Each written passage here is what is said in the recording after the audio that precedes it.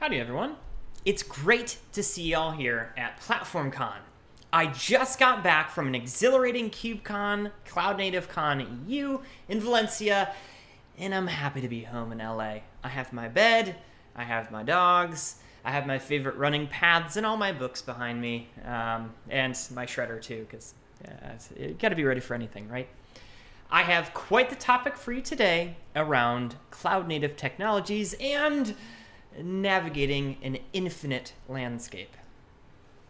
I'm going to get things started and give a quick introduction into what the CNCF is at first. That's where I work, that's what I do, it's what I live, breathe, know, and really have quite a bit of fun working at. Next, I'll roll into the topic of the CNCF landscape and how it can help you. It makes much more fun than a 10,000 piece puzzle, I must say. I also am looking for that swag to be at our booth at some point in time. Then we'll move the discussion into the way that you think, cognition, ways to work with teams. And then finally, we'll talk about how we put all these themes together and make an actionable, continuous learning plan for yourself, for your team, for your future. So let's get things kicked off. What is the CNCF? The CNCF brings together the world's top developers, end users, vendors, and we organize and operate the largest open source developer conferences. The CNCF is a Linux Foundation project. The Linux Foundation itself has been around since 2000. The sole focus of the CNCF is about cloud native. The foundation was created out of the donation of Kubernetes from Google, and there are many other projects under the Linux Foundation's umbrella, all focused on furthering specific goals and objectives. So as you can see in this slide, we have everything from making cloud native ubiquitous with the Cloud Native Computing Foundation to web with OpenJS or blockchain with Hyperledger. There are so many other contexts and projects that we're working on. OpenSSF is another one, working on secure build of materials. There are just numerous amounts of projects. Couldn't fit them all into one slide, and these were the ones that were most notable that I wanted to share with you today. So the CNCF, like the Linux Foundation, is a non-profit organization, and it was founded in December 2015. We work with open source projects, communities, and promote open governance. We have the goal of helping to make cloud native ubiquitous. Listed here are the graduated projects that are within our purview, though these classifications change as projects grow in maturity and as their communities form. We have incubating and sandbox projects and projects that haven't even been created yet. That's up to you. That's in the future. I have no idea what they're going to be, but they're going to be cool. They're going to be cool, that's for sure. Keep an eye on this space if you're curious about open source trends in general. And take a look at these projects. If you go to l.cncf.io, you'll see this whole landscape. You'll be able to introspect, vendor members, projects, and just kind of get a sense of what's going on at the CNCF.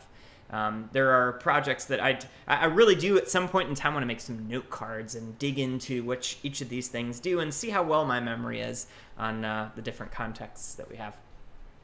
So now that we have a little bit better handle on what the CNCF is, let's talk about what the CNCF does. The CNCF landscape makes for a great place to start with understanding this vibrant ecosystem. Pictured here is the landscape, which is quite a spectacle to behold. Now, if you turn it to the left or to the right, it might become a bit more clear to see that, that's not the landscape I was talking about. Here is the CNCF landscape, which can be incredibly busy depending on where you're looking. At the top of this graphic, we even call out how overwhelming this might be. It's a lot to take in. Hopefully it's not too painful.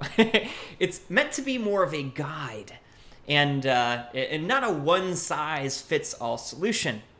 It's to give you a map that you can refer to as you iterate through your cloud native journey. If we zoom in a layer to, say, orchestration and management, then we're able to see all of the projects both under CNCF ownership or projects that are crafted to work well within the CNCF ecosystem. Note that you can even see Nomad here, which is a HashiCorp project. It's not under the CNCF purview, as it uses standards like the Container Storage Interface and the Container Network Interface, the CSI and the CNI. Zoom in even further, and we can see all of the scheduling and orchestration tools available for cloud-native workflows. Using the full power of cloud native, what happens if we zoom in even further? There's no telling what we'll see. Oh my goodness! It's the Kate's boson! Scientists have speculated that it resonates at the perfect frequency for container scheduling. All right, I'm just kidding. Or am I? If we were to truly zoom in further beyond that last context, we'd find all the contributors that make these projects and these communities possible.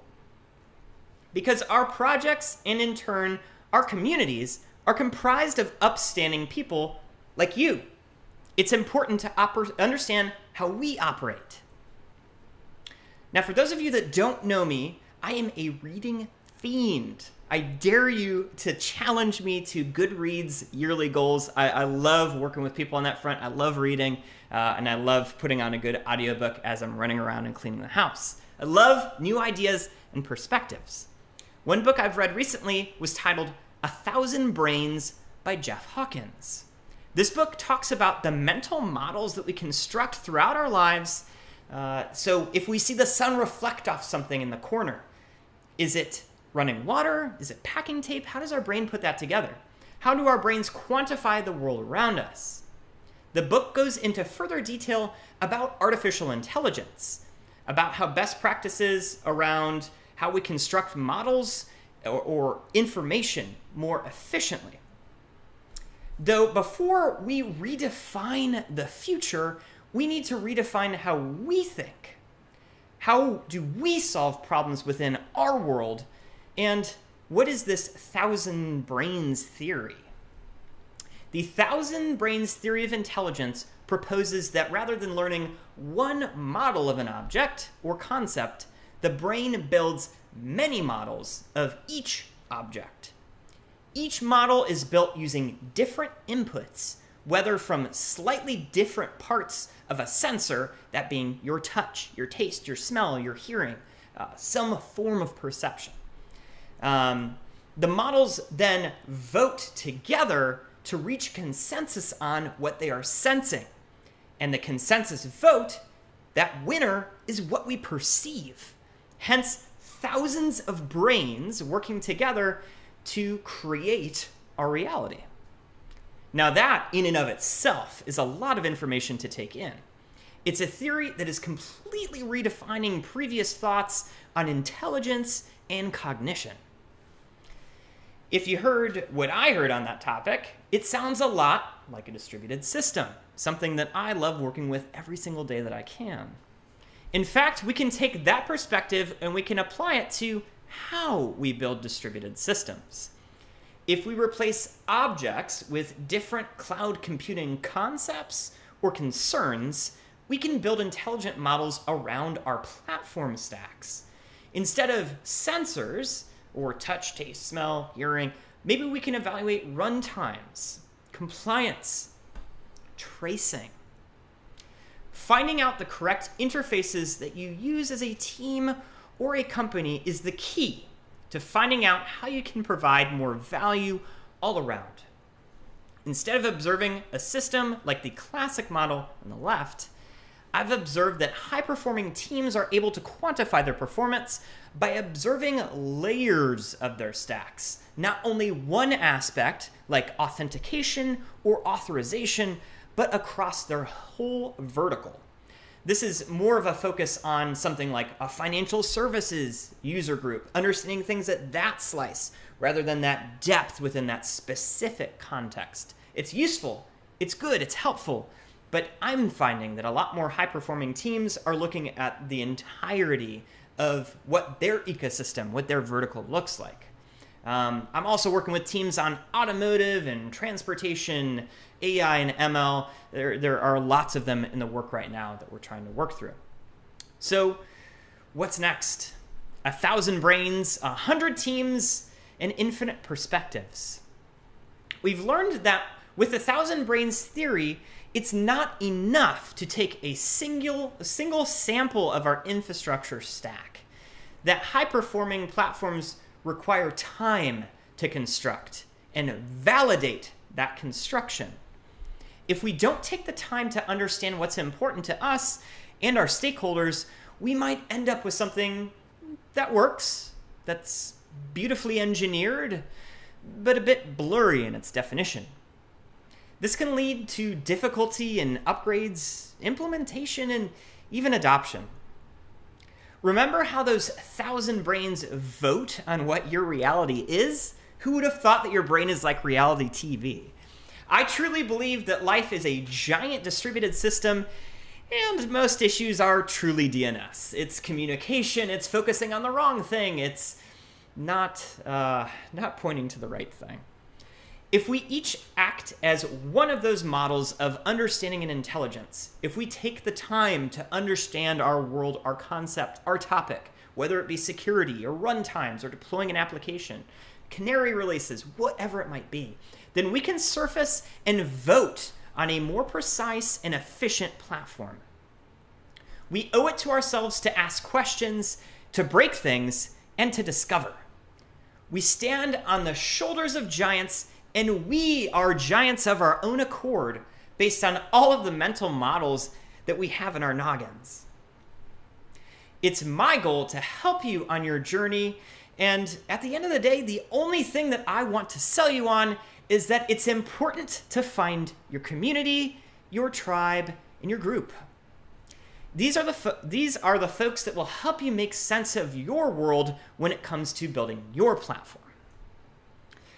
I want to thank you all for the time today. It was an absolute pleasure getting to speak with you. I could talk for hours on this topic. There are so many things to dig into, but at the end of the day, if you just simply understand that life is layers, it's helpful to have that deep focus on something, but far more beneficial to understand things in a horizontal perspective, not just a vertical one. If you'd like to get in touch or work with me on your cloud native journey, or just have a discussion, you can find me as @onlydole anywhere online. I hope you have an excellent rest of your day, and I hope to see you around the interwebs soon. I really do hope to see you around.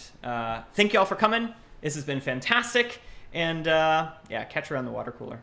Adios, everybody.